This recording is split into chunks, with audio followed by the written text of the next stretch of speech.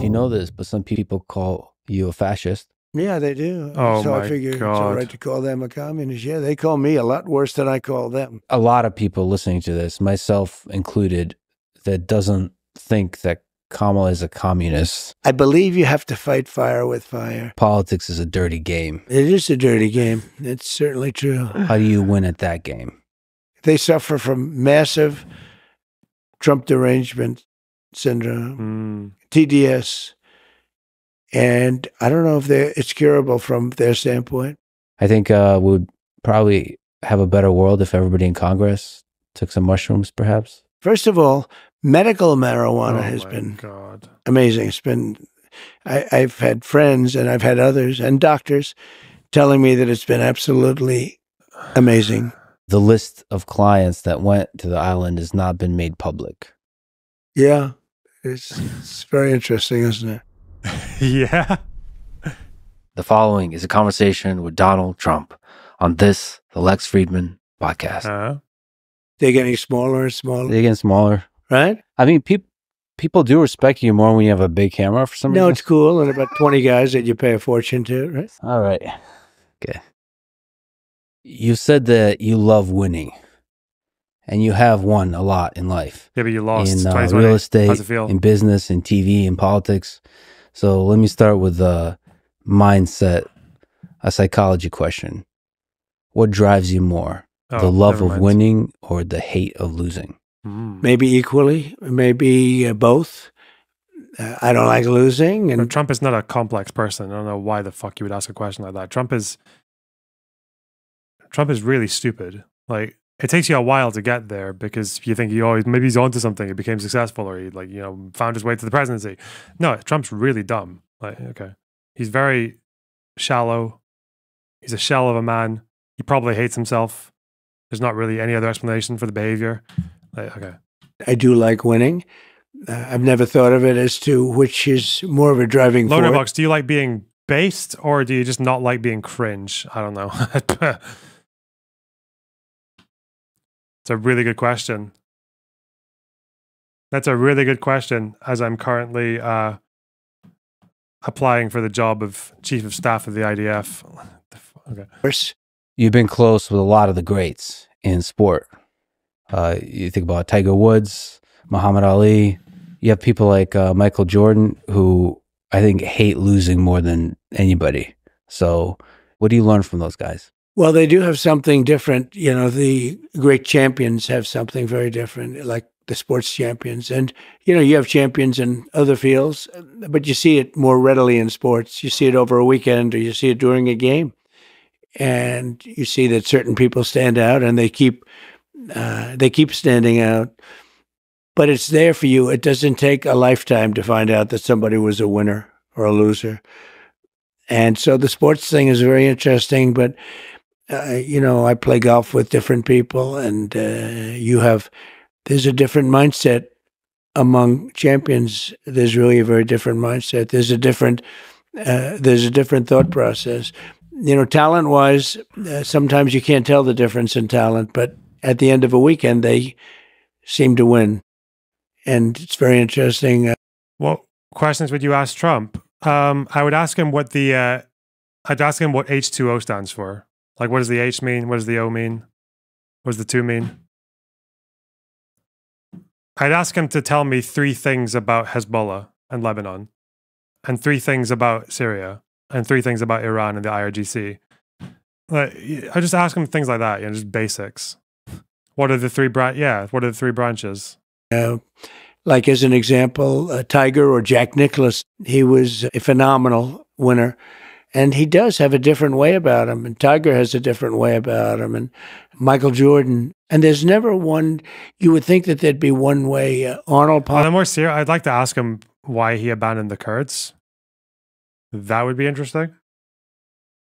Why would he know about Hezbollah? Because he claims to. He claims that it was because of Biden, that Biden didn't deal with Iran well enough. And that led to Iran coming out of bankruptcy and funding Hezbollah. Like, that's not true, though. Hezbollah slowed down on their buildup on the Israeli border in 2020 because of COVID, not because of funding. Like things like that. I don't know. Just ask him things like that. Obama was the nicest guy you'd ever meet. And then you have some champions that aren't really What's the difference between arable land and pasture? Like, come on. nice. They're just focused on doing their job. So you have, there's not one type of person. But the one thing I would say that everybody seems to have in common is they're very driven. They're driven like beyond. They don't seem to give up easily. They don't give up.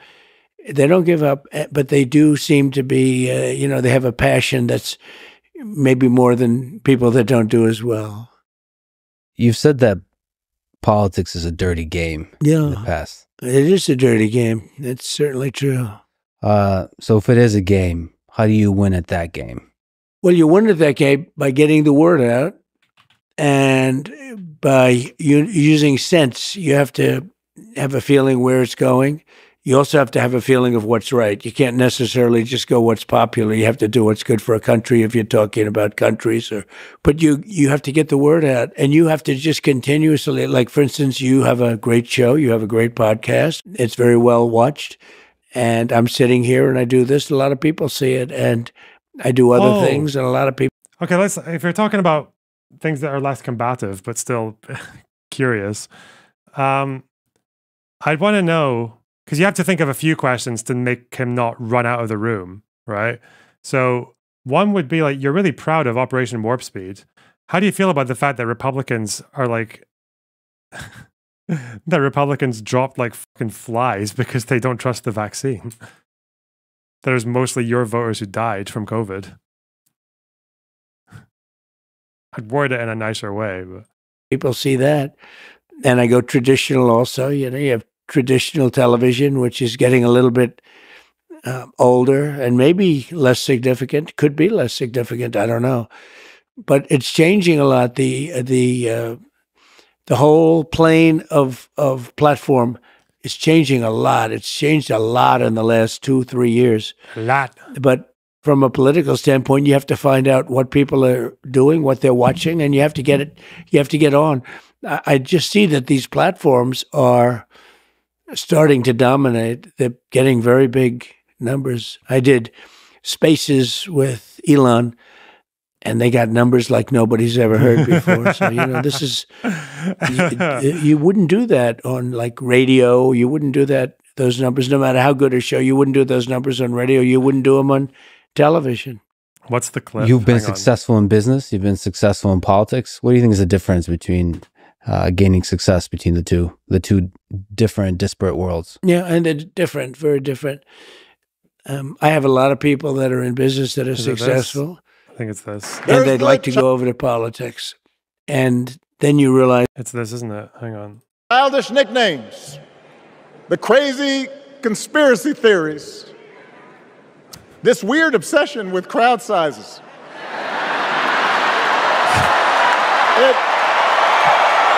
I remember when Obama was president, like this was his thing. He did like comedy bits. He would do like SNL sketches and shit as well. It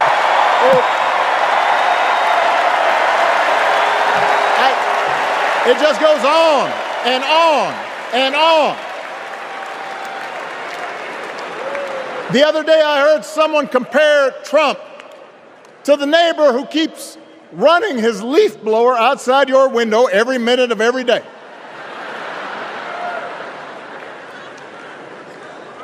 Now, from a neighbor, that's exhausting. From a president, it's just dangerous. The way he shifts the mood so well too, like the tone and everything, like that one word, dangerous. Like, oh. From a president, he's gonna say something more serious now. Oh no. What was the everything about this? Like the fucking little look down that he does on the face. It's like it's so. This weird obsession with crowd sizes. Okay, good. as they can't speak, they choke. It's hard to make a speech in front of that. Let's say you're talking about a big audience, but I get very big audiences. And, you know, I know how it feels, bub. 1,000 viewers. Who rated? Thanks, LonerBox. Thanks, LonerBox old stream. Listen, nothing happened, okay? Nothing to see there. Many people, it's virtually impossible to get up and speak for an hour and a half and have nobody leave. You know, it's not an easy thing to do. And it's an ability.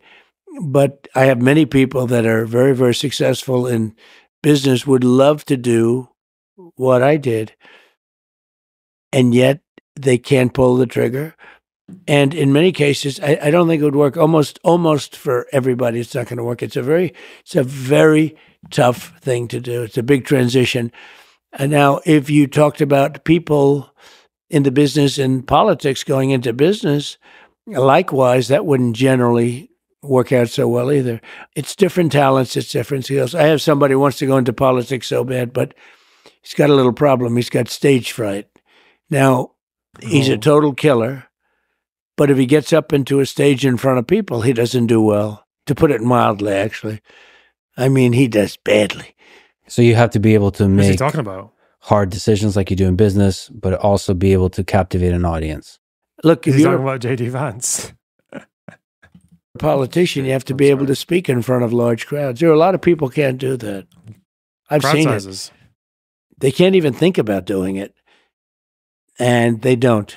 There are many people in business right now, I could name them, but I don't want to embarrass anybody. They've been talking about running for president for 15 years. And they're very big in business, very well known, actually. But it takes guts to run. Like for Musk. president, I can tell Is it Musk? Oh, God, it's fucking Musk. Oh, shit. you, it takes guts to run. It's also a very dangerous profession, if you want to know the truth, but dangerous in a different sense, too. But it takes a lot of courage to run for president. It's not easy, but you have, and you know, the same people as I do, there are a lot of people that would like to run for president that are very, very successful in business. Okay, say it again, yeah. But they they're don't not have the speakers. guts to do Okay, it. yeah. Okay. And they have to give up a lot. Yeah. One of the great things about Wow. people from the business world is they're often great deal makers. And you're a great deal maker. And you've talked about the war in Ukraine and that you would be able to find a deal that both Putin and Zelensky would accept. What do you think that deal looks like? I think the deal, and I wouldn't talk about it too much because I think I can make a deal. If I win as president-elect, I'll have a deal made, guaranteed. That's a war that shouldn't have happened. It's terrible. Look, Biden is the worst president in the history of our country, and she's probably worse than him. Yeah. That's something that should have never happened, but it did happen, and now it's a much tougher deal to make than it would have been before it started. Millions of people. Millions. I think the number is going to be a lot higher when you see this all at some point iron out. I think the numbers are going to be, the death numbers are going to be a lot higher. Didn't he suggest something about putting Chinese flags on American planes in Russia? Hang on. There's about a no-fly zone. The United States should put Chinese flags on F-22 jets and bomb the shit out of Russia. No, he did not say this. Wait, where's the NATO's a paper tiger? Putin wouldn't have invaded if he was president. They were made on Saturday night. To laughter, the paper said, the former president said, oh, okay. In a speech to Republican donors. Where's the, hang on. There must be the speech, right? Where the fuck is the speech? What did he actually say? Oh no, it's Washington Post. There must be a video. Is this it? This looks like it. This looks like him. Okay. With the Russia-Ukraine war stretching on, former US President Donald Trump apparently made nope, that's bomb not it at all. This is just someone narrating. Okay, I love that. I love it when that happens. Welcome, welcome, welcome to... This is Jimmy Fallon. Does he have a clip? Any clip? If it's a speech, it was a private event. Okay. Okay. And then we say China did it, we didn't do it, China did it, then they start fighting with each other and we sit back and watch. No problem. Okay. Than people think. When you take a look at the destruction and the buildings coming down all over the place in Ukraine. I think those numbers are going to be a lot higher. They lie about the numbers. They try and keep them low. They knock down a building that's 2 blocks long. These are big buildings, and they say one person was mildly injured. No. A lot of people were killed. And there are people in those buildings, and they have no chance. Once they start coming down, there's no chance. So all right, here it is. Okay. Sorry, I lost my shit. Capabilities of the F-35 fighter jet. 90 F-35 aircraft. That's the most sophisticated aircraft in the world, jet fighters. Total stealth. They're hard to find. They're hard to see. Therefore, they're hard to beat. It's very tough to beat a plane when you can't see it. Okay, but Trump didn't mean you literally can't see it, right? I mean, he can't think it's actually invisible, right? He said this, well, that's thing 2 in 60 seconds. Okay. Yeah, come on. That's not enough. That's not enough context. Go on. The F-35 stealth fighter jet is undetectable by radar. So when Trump says you can't see it, clearly he means on radar, right? Yeah. Well, here he was yesterday when he misidentified Lockheed Martin CEO Marilyn Houston as Marilyn Lockheed. I may ask Marilyn Lockheed, the leading woman's business executive in this country, according to many. And we buy... Me when my president's about to try to get me fucking killed. Do I trust this man? What am I doing here? I feel like my constitution is in trouble, and also the life of myself and my family. Billions and billions of dollars worth of that beautiful F-35. It's stealth. You cannot see it. Is that correct? That's correct. Better be correct, right? But wait. Let's try to give this a charitable interpretation. Trump cannot possibly be saying you literally can't see it. There's so much priming. How do they do in fights with the F-35? Said, we do very well. You can't see it. You can't see it. So it's hard to fight a plane that you can't see, right? Sure, we like that. But that's an expensive plane that you can't see. Well, alrighty then. You literally cannot see it. Kind of like a Star Trek cloaking device, which was actually Romulan technology that the Federation used from time to time. Where isn't talking about it or maybe Trump was thinking about Wonder Woman's invisible plane fighter, almost. In particular, the F-35 fighter jet, which is, almost like an invisible fighter. I was asking the Air Force guys, I said, how good is this plane? They said, well, sir, you can't see it. I said, yeah, but in a fight, a fight like I watch on the movies, the fight, they're fighting. How good is it? They say, well, it wins every time because the enemy cannot see it. Even if it's right next to it, it can't see it. I said, that helps. No, he thinks they're invisible. Yeah, he thinks they have a fucking sheet, like some kind of mirroring device. Yeah, okay. That's a good thing. Wait, if Trump, why not?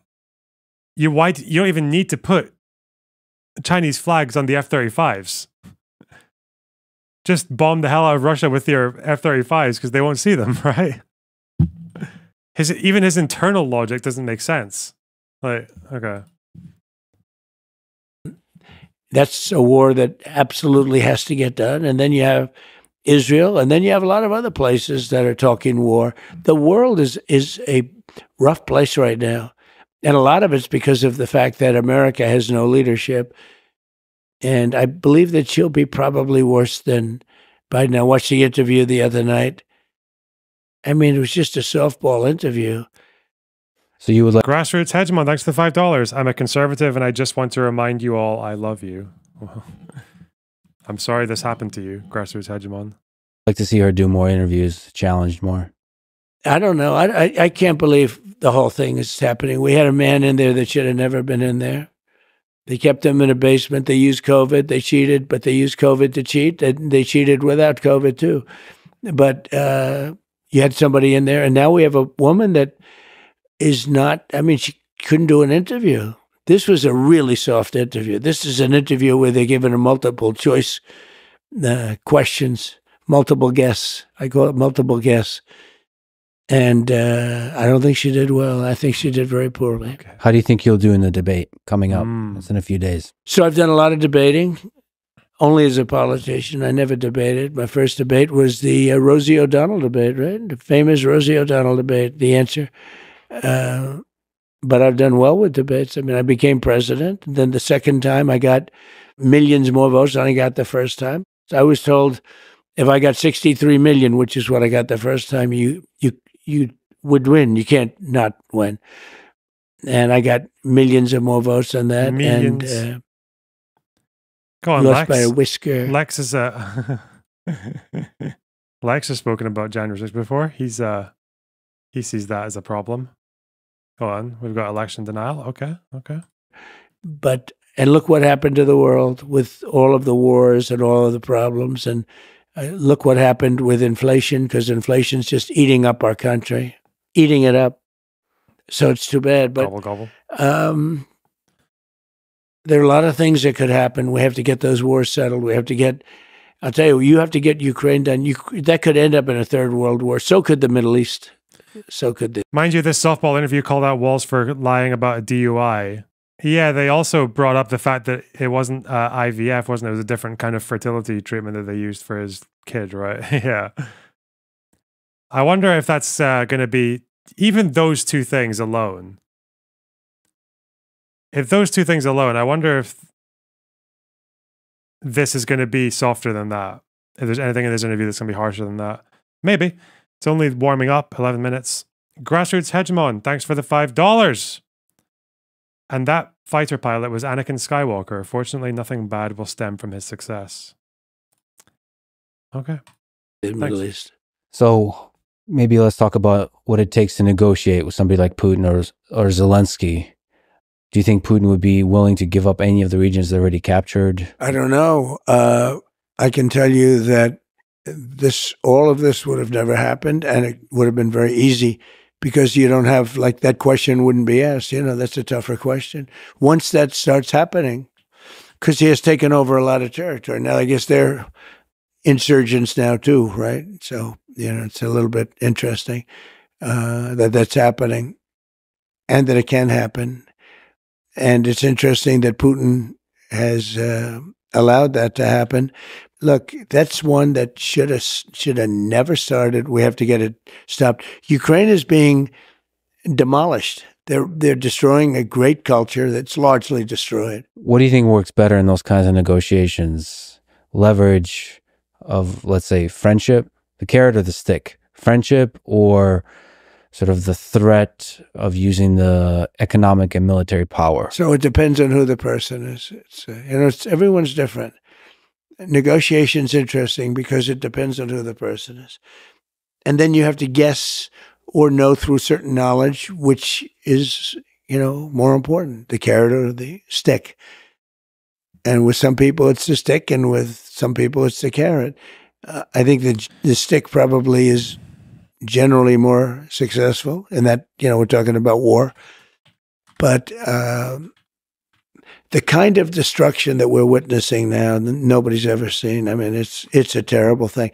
And we're witnessing it all over. We're witnessing it in all parts of the world. And a lot of things are going to get started. Look what's going on with China. Look at Japan. They're starting to rearm now. They're starting to rearm because China's getting, taking over certain islands. And there's a lot of danger in the war right now in the world. There's a great possibility of World War III. And we better get this thing done fast, because 5 months with people like her and him, he's checked out. He just goes to the beach and thinks he looks good in a bathing suit, which he doesn't. He's sort of checked out. Hey, look, you can't blame him. That was a coup. They took it over. They took over. That's a coup. The presidential. It's all the talk about. I just want to say, yeah, he's saying it's a problem that Japan's having to arm up because of China, but whatever. You know what? Like, the fact is, I know that a Republican Trump supporter would never understand this, but like, foreign policy and events in the world can happen regardless of who's president. Like, that's a thing, right? Like, American America has a lot of power over foreign policy, but they don't decide the military decisions of other countries. Like, they're not necessarily the final fucking frontier of why, like, Putin making a decision to invade Ukraine, or Hezbollah and Hamas taking the decision to attack Israel or whatever. But you know what? Like, Trump had it fairly easy, I guess, in terms of foreign policy when he was there, because there weren't, like, you know, there wasn't the full-on Russian invasion of Ukraine. There was still an invasion. There were still Russian soldiers in Ukraine, right? That would still happen under Trump. But anyway, there was still a lot of fighting between Israel and Palestine, but obviously it wasn't October 7th. I really don't like the idea of Trump coming in the way things are now, because Trump's foreign policy decisions are really erratic and stupid. Like, abandoning the Kurds was immoral and stupid. Pulling out of the Iran nuclear deal was kind of stupid. Saluting Kim Jong-un's fucking military was kind of dumb. Giving him this massive fucking reward in exchange for what? Nothing, basically. Excluding the Afghan government from the negotiations at Doha for the pullout of Afghanistan. Like, I don't really know. Trump actually did quite a bit of damage with not that much. No response to the fucking Iranian attack on, was it Saudi Arabia? Like, I don't know. I feel like putting him in this kind of situation, like with this much volatility, that's really scary. I just don't like to think about the kind of things Trump would like to do, or would the kind of lengths he would go to get a deal in Ukraine, for example, or to even end the war in Gaza. Deal. The whole presidential thing was taken over in a coup. He had 14 million votes. She had no votes, not one. And nobody thought it was going to be her. Nobody wanted it to be her. She was a joke until 6 weeks ago, when they said we're going to have to, politically, they felt they had to pick her. Abraham Accords. The fact is that, first of all, the Abraham Accords are just basically a realization, okay, that everyone knew this already. Everyone knew that countries like Saudi or Morocco or whatever were not going to go to war with Israel. Everyone knew that they were basically on the road to normalization anyway. And the thing that the Abraham Accords basically unearthed was like this truth that everyone was already aware of, but just didn't formalize it, is that these other Arab countries, like the Gulf states especially, never gave a fuck about the Palestinian question. Like, that's it. Like, they were willing, like, it's funny that you think about like Arafat saying, I don't want to give up the Temple Mount because I might get shot, right? Or I don't even want to, even if you give me the Temple Mount, but you give me on the condition that I have to recognize that there was a Jewish temple underneath it, I might get shot for that as well. You know, the Muslim world cares a lot about the Temple Mount. Okay, I can't do it. My hands are tied. It's funny that Arafat said all that, but then what was the Arab response? Or how did it affect the Abraham Accords for Trump to move the embassies to Jerusalem? What the fuck happened? Like, what happened? I feel like the Arab response to that was fairly sanguine. Like, they didn't really do that much. Yeah. So I feel like people already knew this. It's just, again, a lot of these foreign policy decisions, it doesn't really matter who's in power at the time. Sometimes it matters, but not always. And I think the extent to which it matters is often exaggerated. Yeah. And didn't moving the embassy to Jerusalem spark the Great March of Return riots? I think they were definitely part of it, yeah. It also actually led to a lot of, that's partly what emboldened Ben-Gvir to take his fucking droogs up to the Temple Mount to start fucking rioting, to start vandalizing Al-Aqsa, right? Like, that was, and causing all those fights. Yeah, that was partly emboldened by by Trump moving the embassy, yeah. So, they thought there'd be a problem. And, you know, Operation Al-Aqsa Flood. It's called Al-Aqsa Flood. Just saying. Just asking questions. I don't know if that's right or not. I actually don't think it's right, but, you know, they thought it was right. And now immediately the press comes to their aid. If we can go back to China on negotiations. Oh, sorry. One more thing about that. God, I'm so happy I did this. Even doing this for 2 days, so much more valuable. Like reading like a shit ton of articles first thing in the morning before I start streaming. There was one article I read about, did you see this, that the IDF had captured documents from Gaza that were verified by the New York Times about their tunnel schemes, about, I think it was like a bunch of documents, some of which were signed off on by Sinwar himself, allocating funding and giving the green light for tunnel building projects around Gaza. That this was a bunch of documents from 2019 that basically shows Hamas building up their tunnel network and adding things that they hadn't used in previous wars, like blast doors in the tunnel system that can withstand like grenades and shit like that, or explosives, and also like mechanisms inside the tunnel so that they can collapse and cave in at certain points to stop soldiers from advancing. So if you're like on the retreat, you can just make sure that your part of this tunnel blows up at this point so that the soldiers can't advance. So you've still got your tunnel, the parts that you're using, but the soldiers can't any further. Like all these things that, like the basically improvement of their tunnel system and the extensiveness of it as well. This was all found in these documents with Sinwar's approval. That even in 2019, it was quite clear that Hamas were building up their tunnel system to prepare for an invasion. Like they were anticipating an invasion and they were fortifying themselves to a greater extent than they had in previous wars, because they were, even then, they had something in mind that might anticipate an IDF ground invasion. Even in 2019, when Trump was still president. So the fact that that kind of level of preparation and that level of foresight exists even 4 years before October 7th, yeah, that it shows you again that just because an attack happens on October 2023, that doesn't tell you exactly when they decided to attack or when they were considering attacking. Yeah, I learned a lot from reading that article. I learned that it costs about $300,000 to dig half a mile of tunnel. Half a mile. So that's what, $6 million for 10 miles? 60 million for 100. It's not even that expensive. I also had a thought.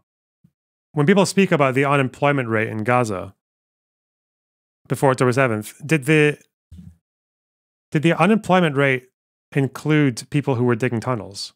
How many people would it have taken? Because I think the estimates, I don't think it would have accounted for anywhere near like whatever the 50% unemployment, but they were investing quite a lot in these projects. And that's not even to mention fortifying the tunnels. They probably use slave force. That's not true either. I know that Al-Qassam fighters dig tunnels as well, because in their obituaries for Al-Qassam fighters, what they're doing during ceasefire time, for example, is they will talk about their missions. And a lot of the missions, some people are assigned to digging tunnels. Yeah. If not, maybe they're overseeing. I don't know. So actually, one of the deaths of the Al-Qassam brigades for one of their fighters was actually someone who died because the tunnel they were digging caved in. That's actually one of the obituaries on the Hamas website. Maybe go and find it one day. I also learned, so I think the estimates that they have for the length of tunnels that they have currently under Gaza is it's generally now understood to be much higher than what they expected before they went in. Some estimates are now around 250 miles of tunnel. Other estimates are actually people saying that it might be twice as much as that. So yeah, I know like some of the tunnels are 70 meters deep, like a 70-story, like a 20-story building deep. When people like Finkelstein scoff at that idea because Gaza is only so many square miles, was it like 140 square miles? Yeah. Finkelstein scoffs at the idea of there being 250 miles of tunnel under Gaza because it's only 141 square miles. I'm like, that's so stupid. If you don't know how like square miles work, you know, like the Paris Metro is like 130 miles of rail in an area that's only 40 square miles. And those are for trains, not tunnels, not like single file tunnels for dudes with Kalashnikovs and laptops. But long story short,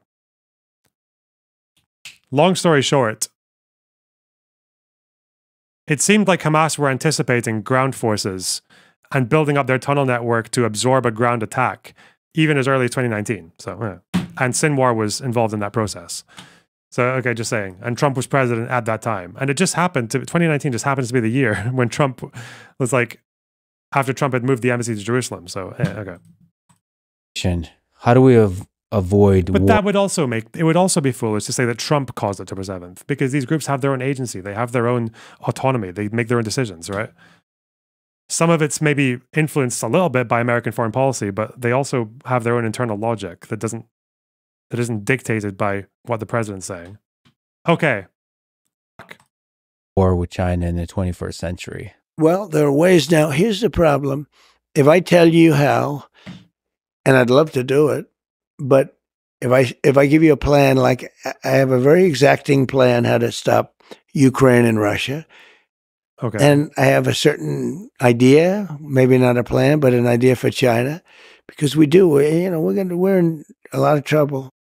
They'll be in a lot of trouble too, but we're in a lot of trouble. If you happen to be an F-35 pilot in America, I would seriously reconsider. I would consider deserting if Trump becomes president. I'm just saying, okay? Like, I would really reconsider your role in the military, because Trump is going to overestimate the actual shit out of. He will fly you right over the most sophisticated anti-aircraft technology in the fucking world. He will throw you straight into a dogfight on your own because he thinks you can just kind of snoop around like a fucking ghost, sniping all of them. I'd be really careful, okay? F-35 pilots, you watch the fuck out, okay? Because this guy... Trouble. But I can't give you those plans, because if I give you those plans, I'm not going to be able to use them. They'll be very unsuccessful. Part of it's surprise, right? Right. But they won't be able to help us much. So you have a plan of what to say to Putin. Yeah, I know. When you take exactly. office. No, I had a very good relationship with him, and I had a good relationship with Zelensky too, but I had a very good relationship with Putin. Tough topic, but important. You said lost by a whisker. Uh-oh. I'm an independent.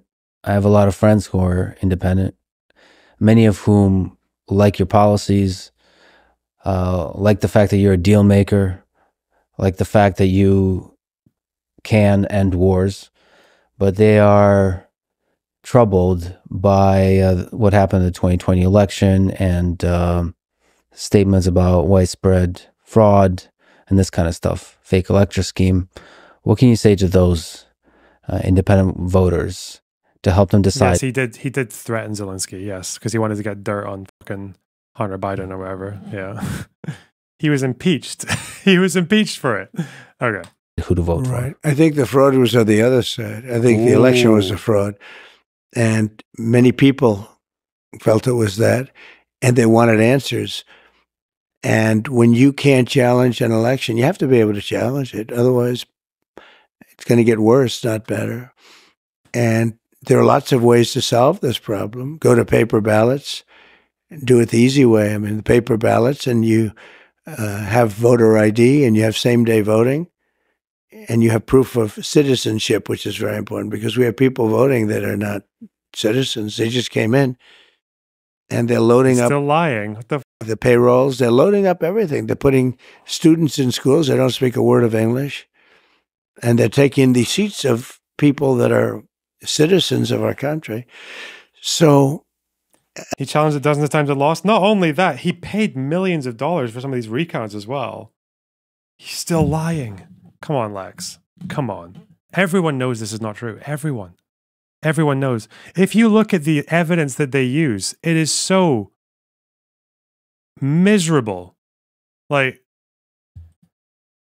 have we watched like one of the examples? We have, haven't we? We watched the Fulton County video. We've watched the 3-minute video versus the context. And the fact that Giuliani literally lost his fucking license to practice law over it because they said that there's no way anyone of sound mind could have watched that full footage and believed that the 3-minute summary was like reasonable. We watched that, didn't we? Did we watch the his suspension? Did we read the suspension? Maybe I did this off stream. In any case, this is Giuliani having his law license revoked from New York State.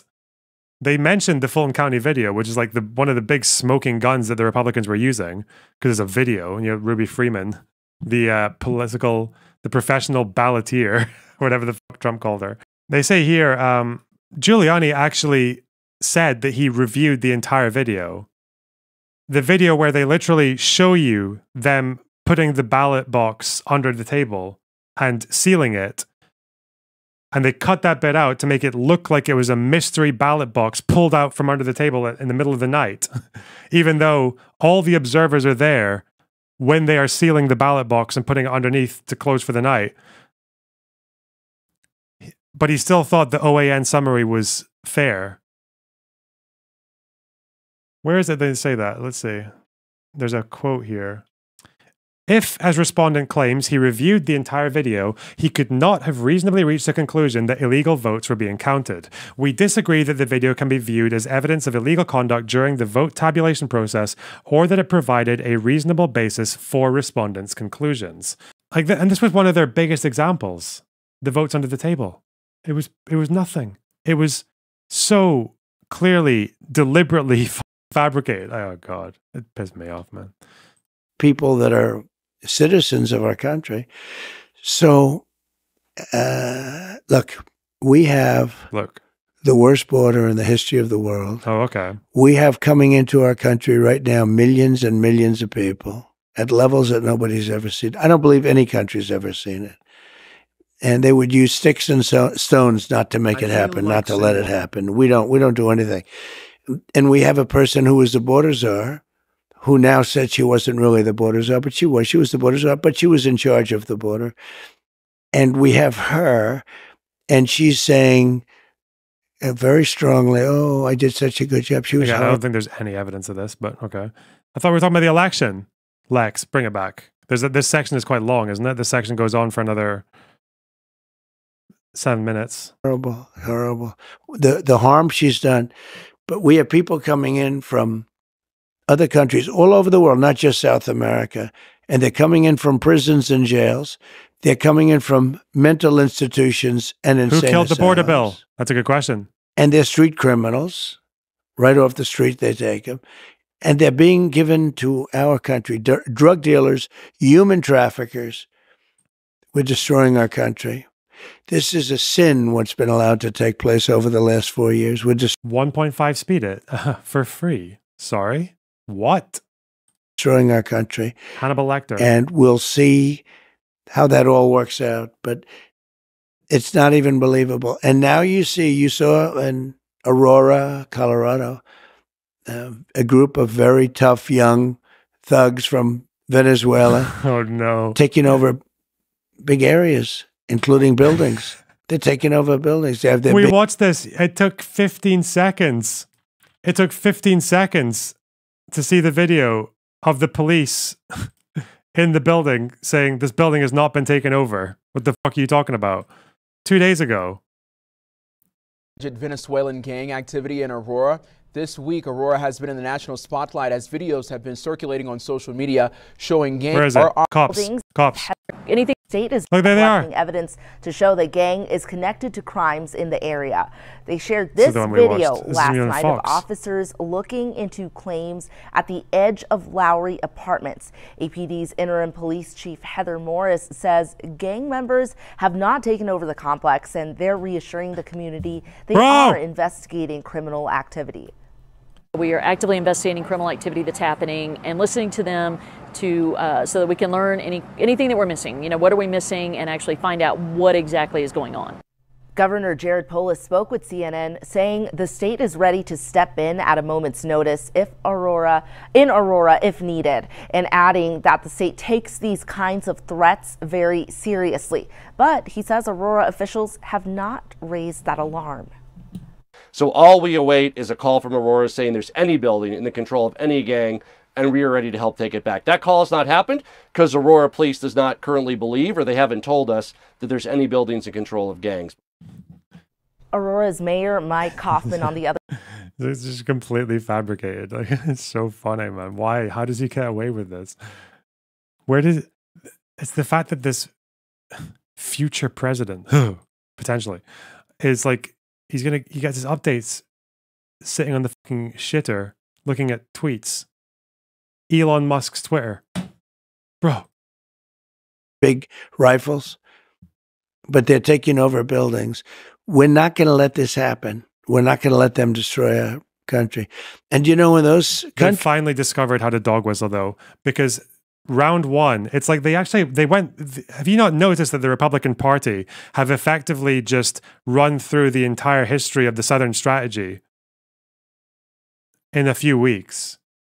You know the Southern strategy? You say the N-word a lot, then you're like, whoa, that backfires. Now we talk about gangsters and thugs. Like, they spent the first week or two saying that Kamala was a fake black woman, or is she Indian or black, or wait, what is even mixed race? I don't know. I'm just going to pretend to forget.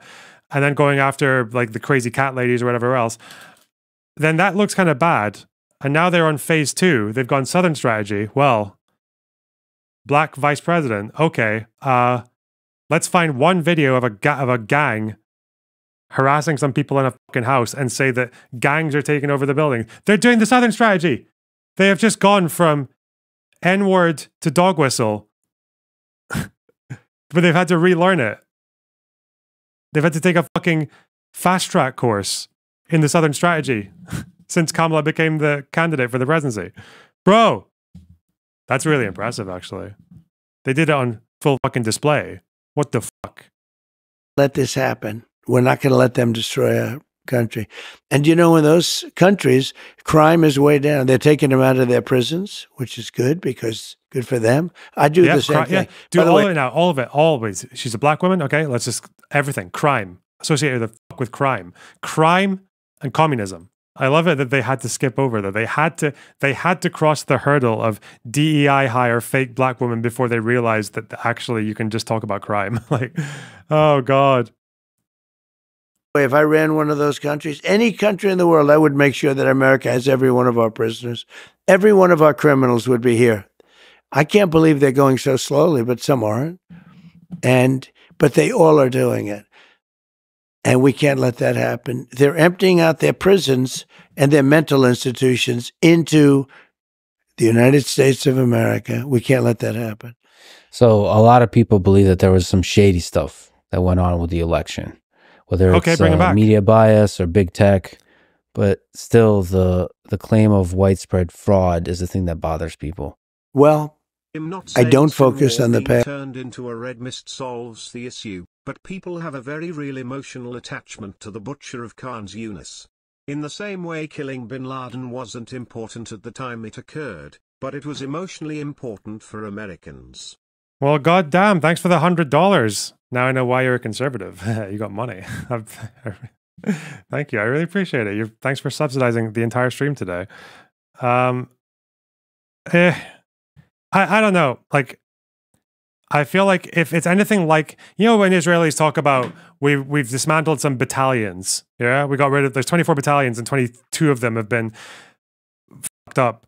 Like, that works if they're a normal battalion, because a normal battalion, they lose like 30 or 40% of their guys or their equipment, and they're basically non-functional. They don't, like, the whole is much greater than the sum of its parts for a battalion. But if it's Hamas they're not a conventional military. They're between a conventional military and a guerrilla group. So if their battalions get dismantled, they can split up into little cells and like interdependent or independent units. Like, they can survive quite well doing that. And also they can recruit a bunch of new people as they go along as well. I wonder if that applies to their leadership as well. I think it probably does. It might help Israeli morale. How long were you in the army? Currently, I'm still in the process of invading your mom's fanny, consensually. But apart from that, I've never been in the military, no. Uber, thanks for the $5. I'm starting to believe Giuliani just rounded up a bunch of Italian dudes and claimed to take down the mafia. You know what? Maybe. I really apologize to the women in chat for that joke. All three of you. Beanpod, thanks for the tier 1 sub. And Marcus, thanks for the 30 shekels. Here, now put him on 1.5 before we die of boredom. I didn't say how much it would cost. Okay, fine. I'm going to go 1.25, compromise, okay. I focus on the future. I mean, I talk about how bad the economy is, how bad inflation is, how bad things like, which is important. Afghanistan was in my opinion, the most embarrassing thing that's ever happened to our country. And because of that, I think Putin went in. Okay, when he nice said dodge. how stupid Wait, we were. how did he dodge the voter fraud thing? Also, Lex asking that in the very soft way, but is how bad things like, which is important, Afghanistan. Just I focus on the future. I mean, but still, the claim of widespread fraud is the thing that bothers people. Well, I don't focus on the past. I focus on the future. I mean, I talk about how bad the economy is, how bad inflation. He talks about, he brought up the election in this interview. He talks about it all the fucking time. He still says he won the election. Or if he says he lost, it's only because they cheated with COVID and without COVID and with illegals and whatever. What? Okay. Gaslight. It is how bad things like, which is important. Afghanistan was, in my opinion, the most embarrassing thing that's ever happened to our country. And because of that, I think Putin went in. When he said how stupid we were, Putin went in. But it was the most embarrassing moment in the history of our country. I really believe that. But, you know, we left for a deal which you kind of organized, right? The pullout that you organized, when you excluded the Afghan government from the talks and released a bunch of Taliban prisoners and left them in an incredibly vulnerable position, but didn't actually have the courage to proceed with the pullout yourself. Needed a real man, Joe Biden, to do it for you, to take the blow. Left 13 dead soldiers. Think of it, 13 dead soldiers, many soldiers horrifically hurt with arms and legs and everything else gone. We left hostages behind. We left Americans behind. We left military equipment, the likes of which nobody's ever left behind before. Billions and billions of dollars of equipment. They're now selling the equipment. They're one of the largest arms dealers in the world. And very sad, very sad. And you know, we were there for a long time. I was going to get out. We were getting ready to get out. Then we got interrupted by the election. But we would have been out with dignity and strength. We were having very little problem with the Taliban when I was there because they knew it was going to be tough. I dealt with Abdul. Abdul was the leader. And we got along fine. He understood. But, you know, they were shooting. We had a great relationship, me and the Taliban leader. A great relationship. He's a great guy. Tremendous person. I like the Taliban government too. The Afghan government. The ones we supported for 20 years. Just not enough to invite them to the meetings, you know. Okay. We're killing a lot of our people before I came down. And when I got there, I spoke to them, I said, can't do it. Don't do it anymore. We went 18 months before this happened. This horrible day happened. We went 18 months and nobody was shot at or killed. What do you think that was? The carrot or the stick in that case in Afghanistan? The stick. Definitely so the threat. It was the fucking carrot. You gave them what they wanted, you fucking lying snake cunt. Like, what? Is the stick excluding the Afghan government from the talks? What? Another thing people don't actually know that much about with Trump is he also actually relaxed the rules of engagement in Afghanistan for strikes, for airstrikes. And that is the stick. You know what it resulted in? It resulted in an increase in civilian deaths, 2017, 2020, because they relaxed the rules of engagement for airstrikes and resulted in an increase in civilian casualties, which, you know, not good when you're trying to prop up a government that depends on civilian support, at least in part. And you want to drive people into the Taliban. There was some general, I can't remember his name, some American general who was literally like, we're going to lose this fucking war because we keep killing civilians. I guess he was right. Is it this one? Oh! General McChrystal. What is it we don't understand? We're going to lose this fucking war if we don't stop killing civilians. And then Trump relaxed the rules of engagement and got more civilians killed. Military force. That was the stick, yeah. Yes, they did release 5,000 Taliban prisoners, yes. Doesn't have to be, but that was the stick. Well, let me just linger on the election a little bit more. For this election, it might be a close one. What can we do to avoid the insanity and division of the previous election, whether you win or lose? Well, I hope it's not a close one. I mean, you know, I don't know how people can vote for somebody that has destroyed our country. The inflation, the bad economy, but to me, in a way, the worst is what they've allowed to happen at our border, where they've allowed millions of people to come in here from places that you don't want to know about. And I have can't. no idea where he's getting millions from. Is there even a number? Hang on, number. Is he talking about number of border encounters and assuming that's just millions of people coming into the United States? I think he's just counting encounters, and then even then he's exaggerating the numbers, because I've heard him say like over 10 million, which is, even then though, border encounters, yeah, that's like less than 1 million a year. And that was during COVID.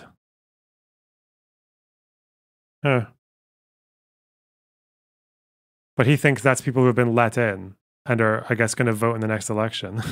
Okay. I believe that there's going to be a close election. You know, we're leading in the polls, and it looks close, but I think in the end, it's not going to be a close election. What do you think is the right way to solve the immigration crisis? Is mass deportation one of the solutions you would think about? Well, you've got to get the criminals out of here fast, right? You know, the people from mental institutions, you got to get them back into their mental institution. No country can afford this. You know, it's just too much money. You look at what's happening in New York and Chicago and LA and lots of places, and you take a look at what's happening. There's no country can afford this. We can't afford it. And we've got to get the bad ones out immediately, and the rest have to be worked on. You know, it's happened before. Dwight Eisenhower was sort of a moderate president, moderate type person, but he hated when he saw people pouring into the country, and they were nothing like now. You know, I probably got elected in 2016 because of the border.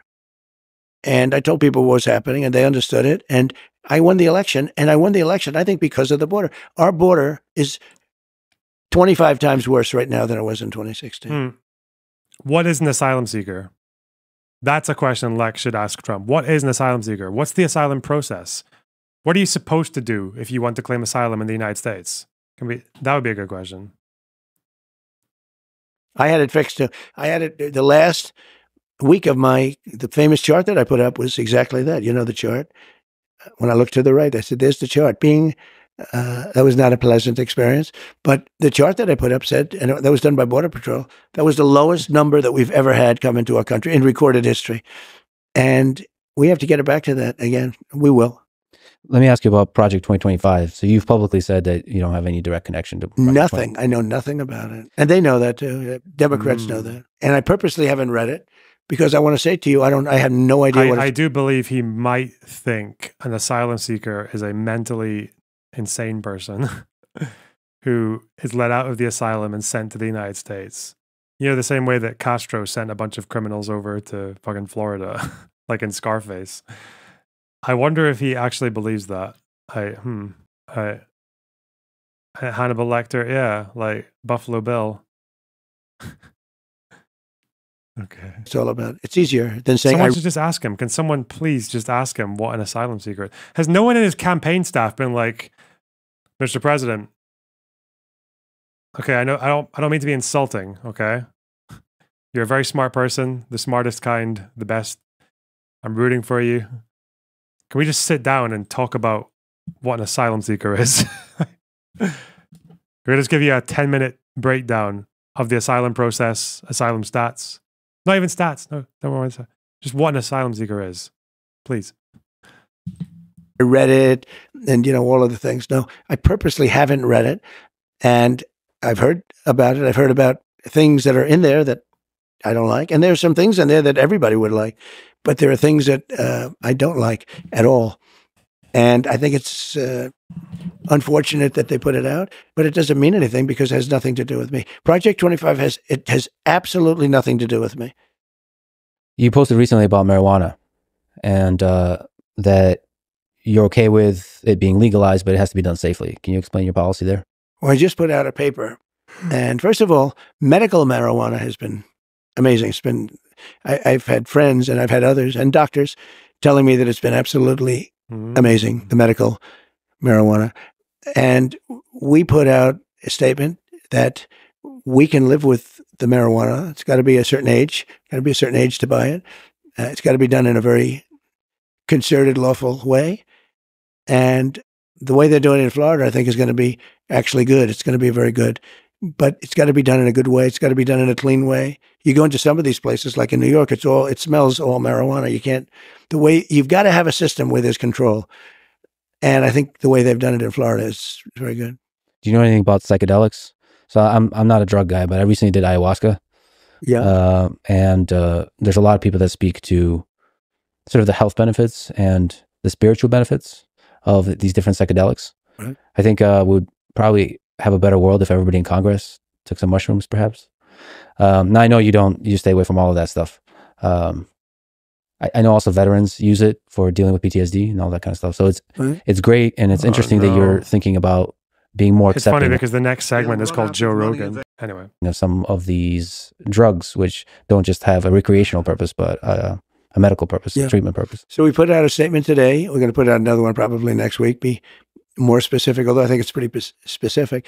And we'll see how that all goes. That's a referendum coming up in some states, but it's coming up, and we'll see how it does. I will say it's been very hard to beat it. You take a look at the numbers, it's been very hard to beat it. So I think it'll generally pass, but you want to do it in a safe way. Speaking of marijuana, let me ask you about my good friend Joe Rogan. So you had a bit of tension with him. Uh-oh. So when he said nice things about RFK Jr., I think you've said some not so nice things about Joe. And I think that was a bit unfair. That was so and funny. As a fan of Joe Rogan and Kyle Rittenhouse were just such a good illustration of how much of a fucking cult the MAGA movement is. It was just such a good illustration of how much intimidation that they use to get people to do what they want. It's so funny. Joe, I would love to. What's the most that's ever been donated in a live stream? There was definitely one time when the bar went to $1,000, but I don't know if it was carrying over the previous day. I think it was about $1,000. Yeah. To see you do his podcast because he is legit the greatest conversationalist in the world. So what's the story behind the tension? I don't think there was any tension, and I've always liked him, but I don't know him. I mean, I only see him when I walk into the arena with Dana, and I shake his hand. I see him there, and I think he's good at what he does, but I don't know about doing his podcast. Rittenhouse. Remember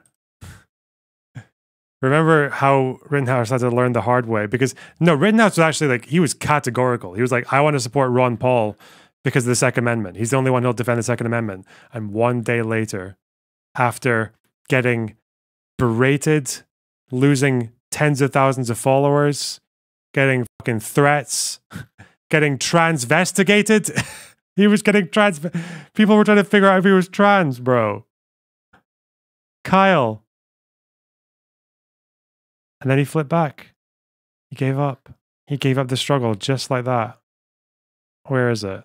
I mean, I guess I'd do it, but I haven't been asked, and I'm not asking them, you know.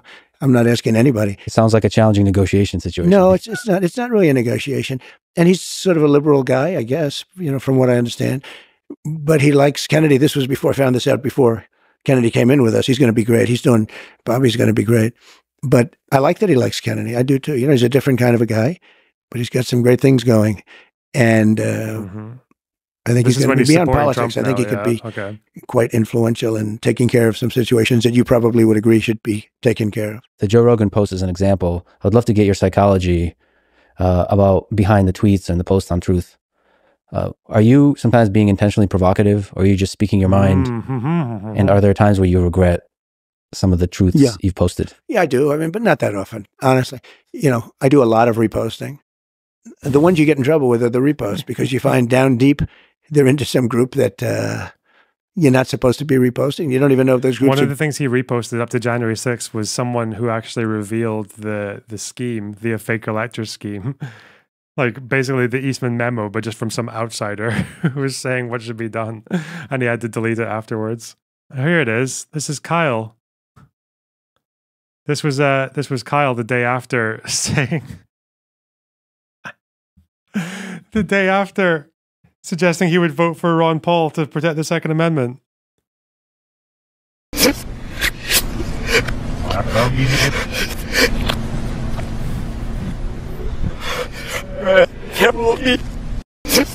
Poor guy, man. Was it an alt account of Chess Bro? Oh, I think it was. Cheese Bro alt account. Yeah, I think so.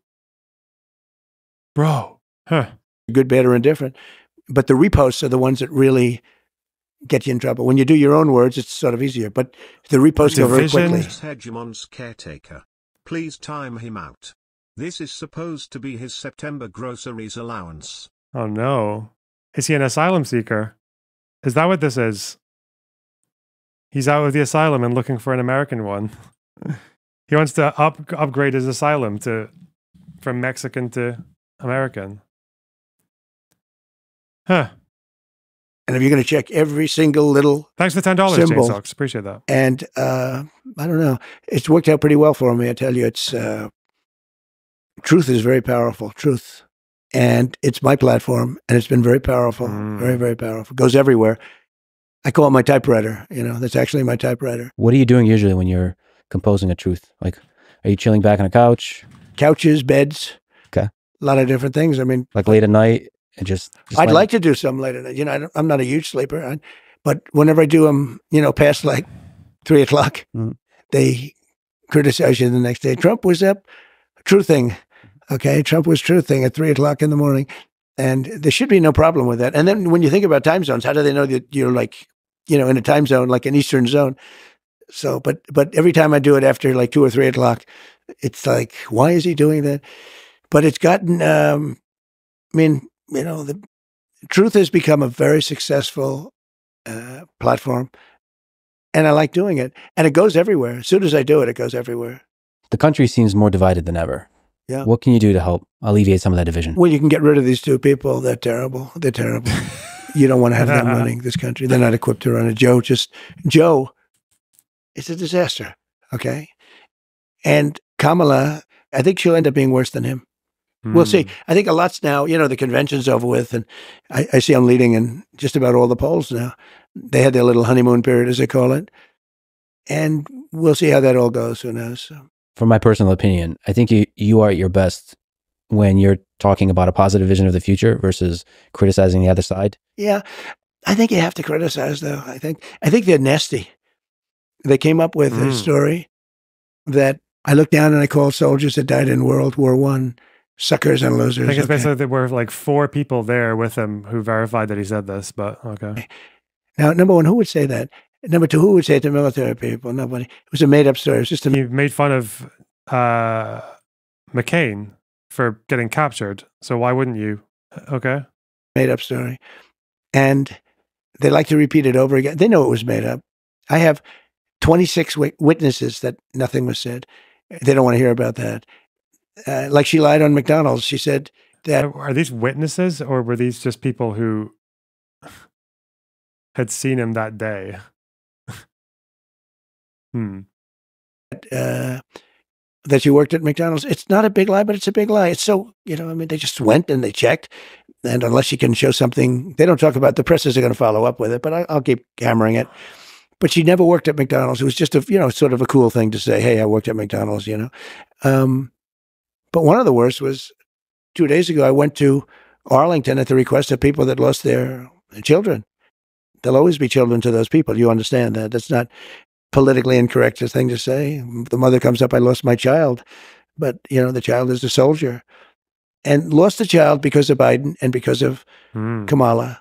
Just as though they had the gun in their hand because it was so badly handled. It should have been done at Bagram, which is the big air base. It shouldn't have been done at a small little airport right in the middle of town where people stormed it. It was a true disaster. And they asked me if I'd come and celebrate with them 3 years. 3 years. They died 3 years ago. And I said, I'm going to try. I got to know them because I brought them here, actually. One night, they almost all came here. And they said, I wonder if Trump will actually come and see us. I heard they were here. I came, saw them, and we stayed for like 4 hours listening to music up on a deck right upstairs. Beautiful. And they were great people. So they called me over the last couple of weeks and they said, we're going to have a reunion, our 3-year reunion. Would you be able to come? And it was very hard for me to do it logistically, but I said, I'll get it done. Did he say celebrate? Do Americans use that word? Commemorate? Okay. And I got there. And we had a beautiful time. I didn't run away. I didn't just walk in, shake hands, and walk out like people do. And I wasn't looking at my watch like Joe Biden does. And it was amazing. So I did it for them. I didn't do it for me. I don't need the publicity. I mean, I get more publicity probably than anybody. You would know that better than me, but I think maybe more than anybody. Maybe more than anybody that's ever lived. I don't know. But I don't think anyone could have any more. Every time you turn on television, there's like 9 different... That's where at Kabul airport. Not some small port. Okay. I can't keep up. ever lived. I don't know, but I don't think anyone can. Yeah, it was Cable International, yeah. Have anymore. Every time you turn on television, there's like 9 different stories, all on different topics, and they're all about Trump. As an example, you interview a lot of people, good people, successful people. Let's see how you do with this interview versus them, okay? I mean, I can tell you right now, you're going to get the highest numbers you've ever had by sometimes a factor of 10. But yes, the numbers. When a Gold Star family asks me to come in and spend time with them, and then they said, sir, we did a ceremony, and then we went down to the graves, which was quite a distance away. They said, sir, would you come to the grave? And then they said when we were there, it's very sad actually, because these people shouldn't have died. They shouldn't have died. They died because of Biden and because of Kamala. They died because it's just like if they pulled the trigger, okay? Now, I don't know if that's controversial to say, but I don't think it is. Afghanistan was the most incompetently run operation I think I've ever. He's such an unbelievable piece of shit. And the fact that you can't allow someone to talk about this without letting the audience know that this timeline was set by Trump. That the disadvantages the Afghan government were placed under were in large part because of Trump. Because Trump pressured the Afghan government to release 5,000 prisoners from the Taliban, and that they excluded them from the talks. I've ever seen, military or otherwise, they're incompetent. But the families asked me if I'd go. I did go. Then the family said, could we have a picture at the tombstone of my son? And we did. Son or daughter. There was a daughter too. Just like they pulled the trigger. Holy shit. Oh, what a disgusting piece of shit. Fuck me. He's actually like a pathetic, like horrible, vain, miserable cunt, isn't he? Like he's just horrible in every fucking way. Like I feel like conservatives don't really get that side of things. Like it's not just that, because conservatives, yeah, whatever, they don't care about policy or they want to block the border or whatever the fuck else. But at the end of the day, this guy is just a bad person. He's an indecent person. He's like all the things a conservative tries to get their child like not to be, you know? Not humble, he's not Christian, he's not fucking well behaved, he's like miserable fucking personal life with his marriages and everything, and the fucking Stormy Daniels thing, and mocks veterans and then lies habitually. Like, come on. Fuck. And I took numerous pictures with the families. I don't know if anybody else was in the pictures, but they were mostly families, I guess. That was it. And then I left. I spent a lot of time with them. Then I left, and I get home that night, and I get a call that the Biden administration with Kamala is accusing me of using Arlington for publicity. I was in just the opposite. Just the opposite. And actually, did you see, it just came out, the families actually put out a very strong statement defending me. They said, we asked him to be there. Well, politicians and the media can play those games. And you're right. Your name gets a lot of views. You're probably legit the most. Oh, so that's just a kind of tacit agreement. Wasn't there a difference? I don't care about this stuff because it's American politics, but in terms of Arlington, I'm pretty sure there was something particularly controversial about the way Trump did it. Where is it? I know this because my legal sources, my legal team was talking about it. Is it because of you're doing it for partisan purposes? Donald Trump is reading this comment in synchronization with you, and me calling him a gay communist will just whoosh right over his head. He is a sync for any validation, positive or negative. Thanks for the $10, Grassroots Hegemon. I really appreciate that. Okay. It's something about doing a campaign ad there. But other people have done that as well.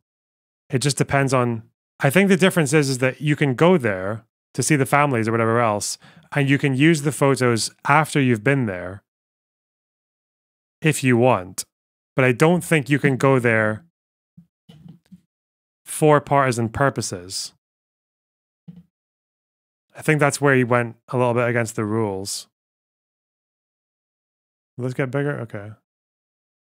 Filming or photographing will not be permitted if it conveys the impression that cemetery officials or any visitor or family member is endorsing any product, service, or organization. So if you just go there to commemorate, then you fuck off, but you use the pictures afterwards, that's fine. But if you go there to like endorse your campaign, it's the thumbs up. If you go there for the photo op, like that's why you're there, and you're doing it while you're there, like that's where it's a bit different. Okay. Wow. Specific areas are off limits? What a fucking brain rot conversation, man. Famous person in the world. But on the previous thing, in the spirit of unity, you used to be a Democrat. Yeah. Setting the politicians aside, what do you respect most about people who lean left, who are Democrats themselves or of that persuasion, progressives, liberals, and so on? Well, look, I respect the fact that everybody's in there. And, you know, to a certain extent, life is what you do while you're waiting to die. So you might as well do a good job.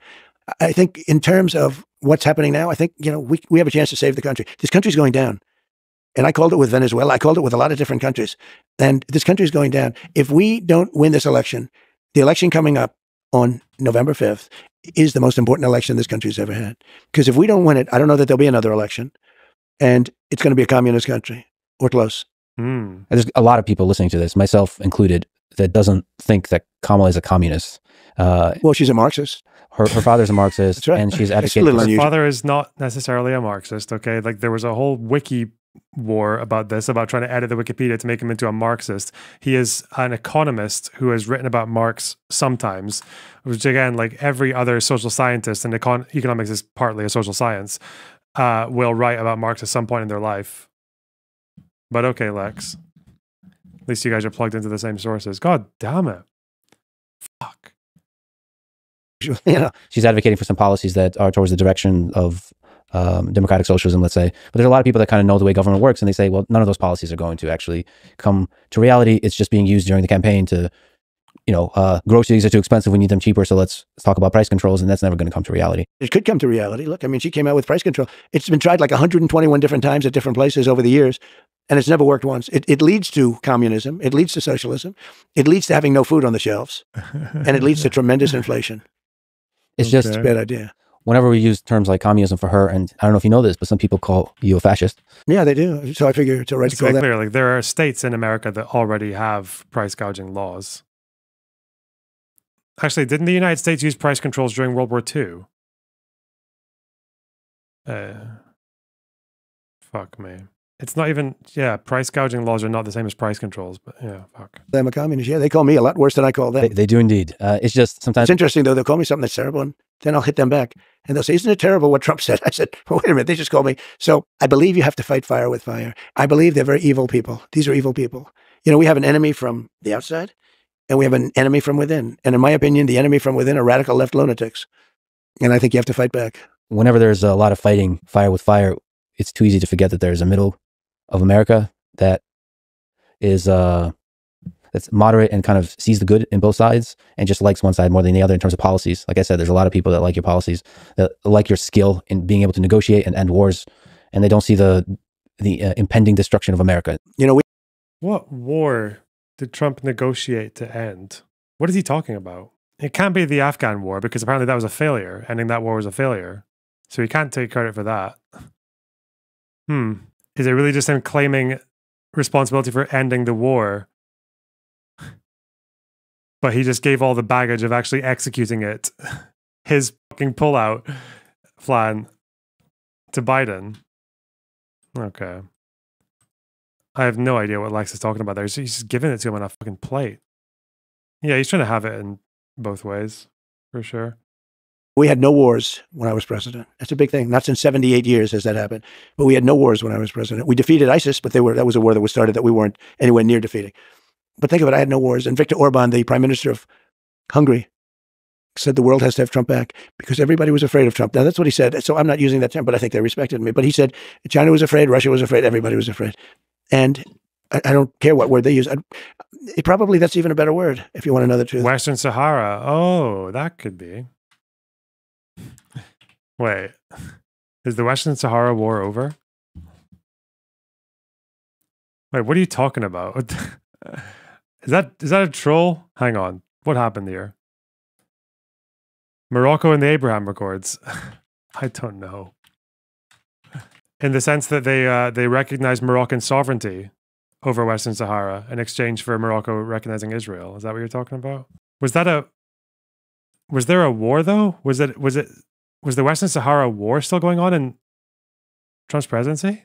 I thought that was like a frozen conflict.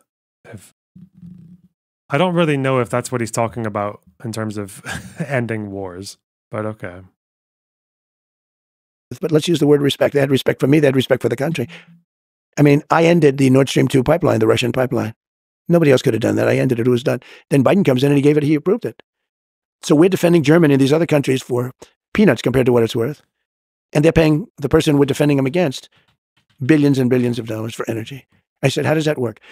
And we had it out with them, and it worked out good. And they paid hundreds of billions of dollars. Or you wouldn't even have a NATO right now. You wouldn't have NATO if it wasn't for Oh, but again, it's not really even ending a war. He just kind of gave recognition to Morocco, even though the conflict itself wasn't. It's like recognizing Jerusalem isn't obviously ending the conflict, or recognizing the Golan Heights isn't ending the conflict. Apparently, in 2023, the Western Sahara conflict heated up. So he didn't end this. He didn't end any wars here. He just sold it out. Okay. One day I'll learn about what the f happened here in Western Sahara. Declaration of a return to the armed struggle. Damn, what a familiar sentence. Okay. Well. As the leader of the United States, you were the most powerful man in the world. As you mentioned, not only the most famous, but the most powerful. And if you become leader again, you will have unprecedented power. Just on your own personal psychology, what does that power do to you? Is there any threat of it corrupting how you see the world? No, I don't think so. Look, I've been there for 4 years. I could have done a big number on Hillary Clinton. I thought it looked terrible to take the president's wife and put her in prison. She's so lucky. I didn't do anything. She's so lucky. Hillary is a lucky woman because... Is there any... I think Trump didn't do anything because they didn't have anything. She didn't plead the fifth once. She sat through all the hearings.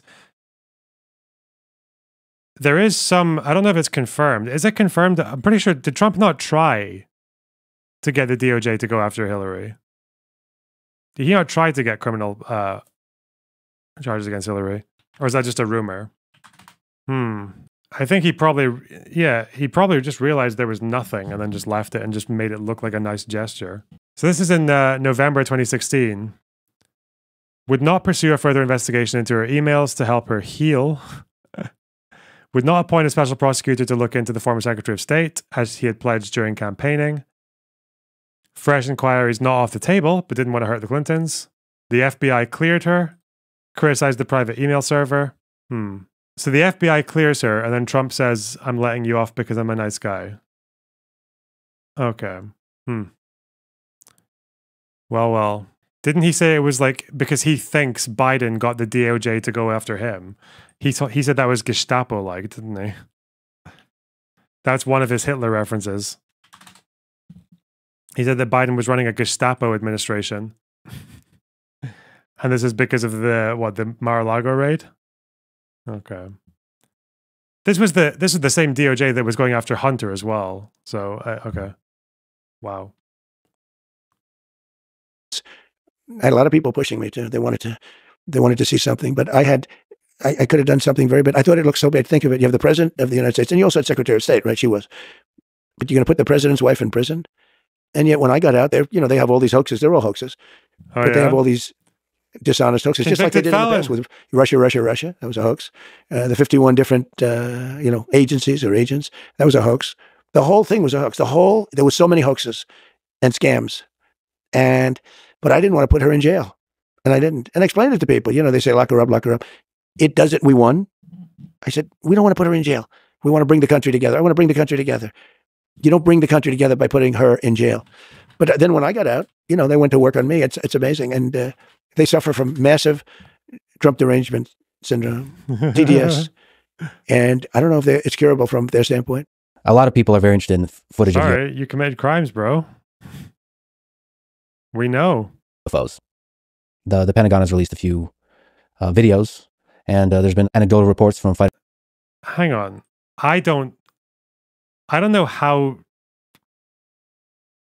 This isn't a strong commitment because I haven't looked that far into it. I think the only reason Trump says this is because he tried to go after Hillary but couldn't. This is from the New York Times.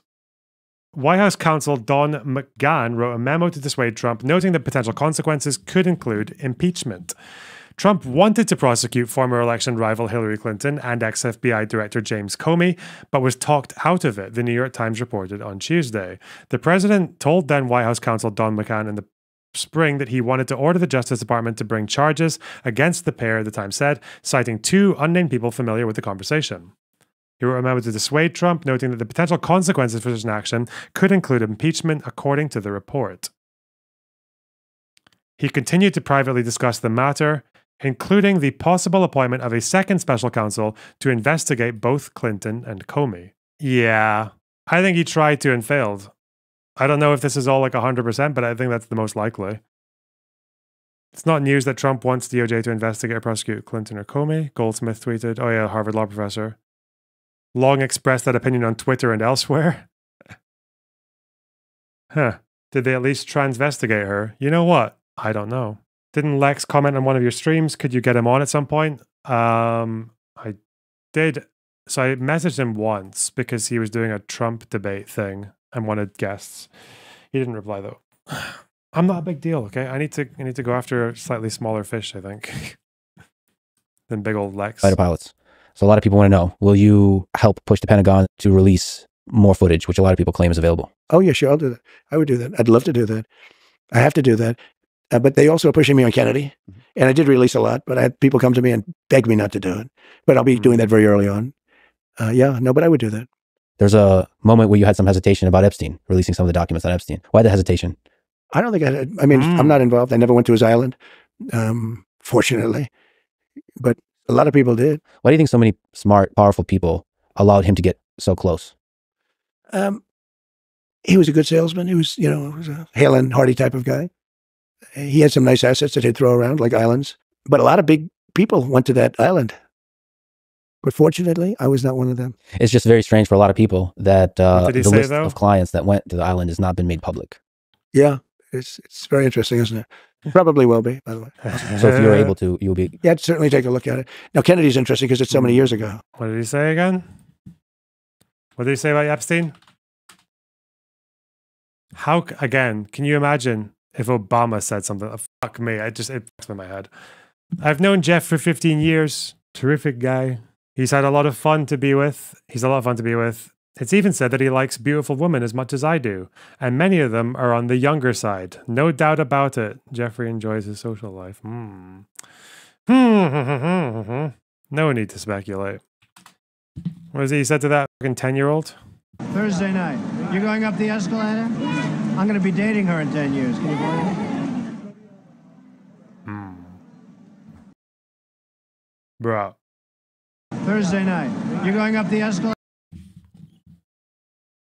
There's a local urban rumor in Aberdeen, because Trump was here for his golf course, right? There's an urban rumor from one of the council workers who was involved in that whole shit show of trying to get the golf course negotiated. Apparently, one of these guys was talking to Trump, and he's got his 16-year-old daughter next to him, and apparently Trump was like hitting on her. And I think he just said, your daughter's hot, and she was like 16. It's like an urban myth. Obviously, none of it was recorded, so it's just one person's word. I mean, I've met the guy who said that Trump said that about his daughter, but don't know. That's just a story people tell around town. They do that for danger too, because, endangers certain people, et cetera, et cetera. So Kennedy is very different from the Epstein thing. But yeah, I'd be inclined to do the Epstein. I'd have no problem with it. That's great to hear. What gives you strength when you're getting attacked? You're one of the most attacked people in the world. I think you can't care that much. I know people that care so much about everything, like what people are saying. You can't care too much because you end up choking. One of the tragic things about life is that it ends. How often do you think about your death? Are you afraid of it? I have a friend who's very, very successful, and he's in his 80s, mid-80s, and he asked me that exact same question. I turned it around. I said, well, what about you? He said, I think about it every minute of every day. And then a week later, he called me to tell me something. And he starts off the conversation by going, tick, tock, tick, tock. Yeah. This is a dark person, in a sense, but it is what it is. I mean, if you're religious, you have, I think, a better feeling toward it. You're supposed to go to heaven, ideally not hell, but you're supposed to go to heaven if you're good. I think our country's missing a lot of religion. I think it really was a much better place with religion. It was almost a guide, to a certain extent, it was a guide. You want to be good to people. Without religion, there are no guardrails. This guy is the least Christian president ever in the fucking White House. Like, what the okay. Even less than Barack Hussein Obama. I'd love to see us get back to religion, more religion in this country. Well, Mr. President, thank you for putting yourself out there, and thank you for talking today. look, I love the country. I want to see the country be great. And we have a real chance of doing it, but it's our last chance. And I appreciate it very much. Thank you. Thank you. Thanks for listening to this conversation with What an incredibly boring conversation. Quite disappointing. I mean, I knew I was going to be disappointed, but I didn't know I'd be that disappointed. My God. The thing is, like, if you're an interviewer, you could say, and I feel okay about saying this about people I've interviewed, if someone's a bit wacky, it's okay to just let them speak because you want the audience to just be like, okay, this is who this person is. Here we go. It's not debate, it's an interview. But that was just, everyone knows all those lines from Trump. That's just that's a Trump speech. That's a Trump rally speech that he just gave quietly to Lex in the form of an interview. I don't know why he would do that. Like, everyone knows what Trump's talking points are. Everyone knows his little list, his little one-dimensional fucking, like, post-it note of talking points that he just manages to make last 2 hours. But, like, why wouldn't you use that opportunity to give, like, pushback to get a more unique conversation? I don't get it. Like, you might as well have just got Trump to read out one of his speeches at his rallies and just edit Lex in afterwards. He's deleting comments on YouTube and Reddit. Is he? I mean, be careful with that because YouTube, and I don't know if Reddit does, but YouTube will auto-delete comments a lot, especially if you're spamming. Or it's just all DGG. That you do one of those ones, okay? I don't know. Don't like it. Don't like it. Not impressed.